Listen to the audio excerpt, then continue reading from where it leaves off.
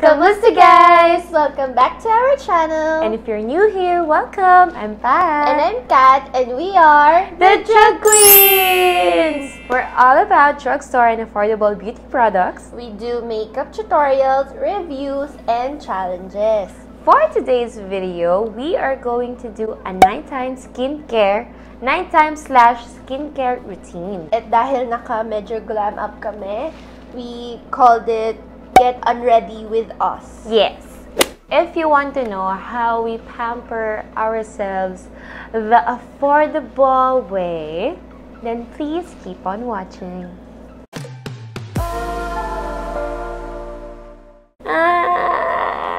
Baby, ang cute mo. So, para kang nasa 80s or 90s. Bago tayo mag-start, syempre, kailangan ng blank canvas. And sa bawat blank canvas, kailangan wala ng mukha.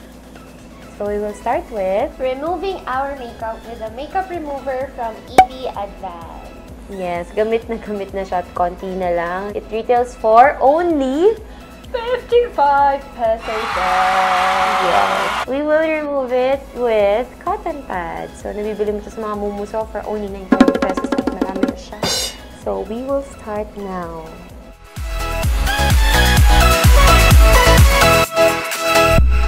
After ng mag-makeup remover, ang next is facial wash, and we're going to use St. Joan Skincare Restoration Face and Body Wash.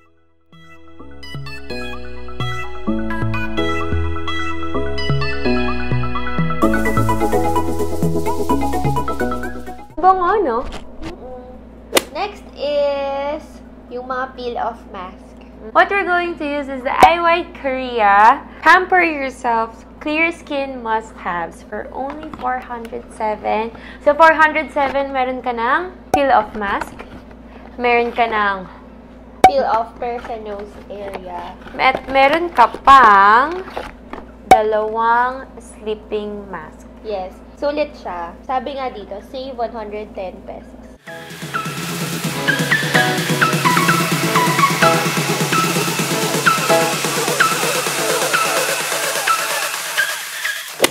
Yan. Medyo struggle ang pag-peel off ng mask. Pero we're not yet finished. Yes. We have another mask to put on from Loreal. Pure Clay Mask.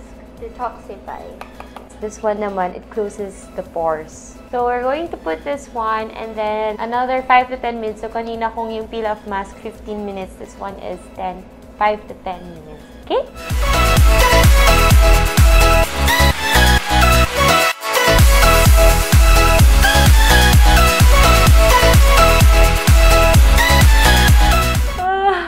Ang sarap! Lamig! We're going to use the toner of St. Joan. This is the antibacterial facial cleanser for acne and pimples. Gamit tayo ng cotton pads. Alright? Bango. Yung St. Joan na brand pala, local siya, guys. Yes. And organic. Yeah. Hindi lang sila skincare, but they also have yung for makeup. Yung tints nila na girl. Yes. We're going to leave yung mga links kung saan pwede mabili yung iba. So, just check it down sa description box. After mag-toner, let's now proceed with yung mga face mask and eye mask. Yung Eyebags na mask. Yan. So, pagkasabayin na namin siya ni Pat, but we got it from Mumuso. Ito, Snail, for 149 pesos lang. And there are 6 pairs of eye bag masks. Such a steal. Okay?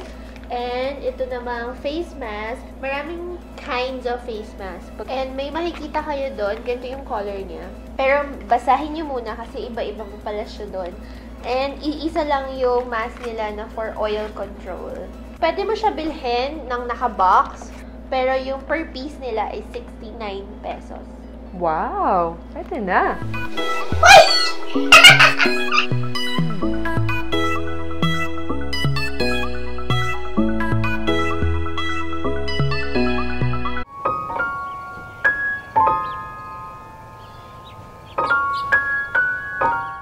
Okay, tapos na.